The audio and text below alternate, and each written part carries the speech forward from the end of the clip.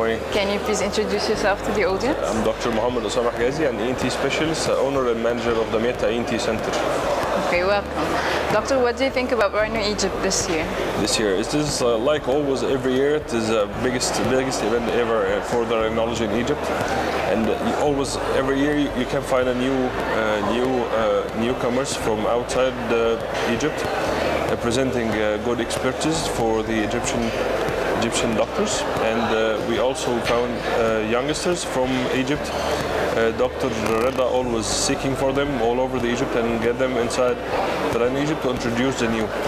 Okay, great. And what are you going to present this year? This year I have a rare case presentation which is called the bilateral rhinolese.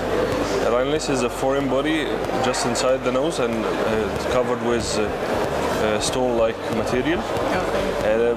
The difference in this presentation that it is bilateral. In the two sides of the nose it is always unilateral. This is a very rare case.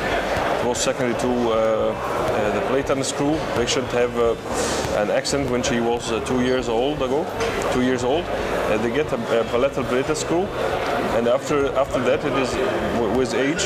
When she was 36, we found it goes inside the nose, and the stones come over these screws. Okay. It's a very good case. Okay, thank you so much.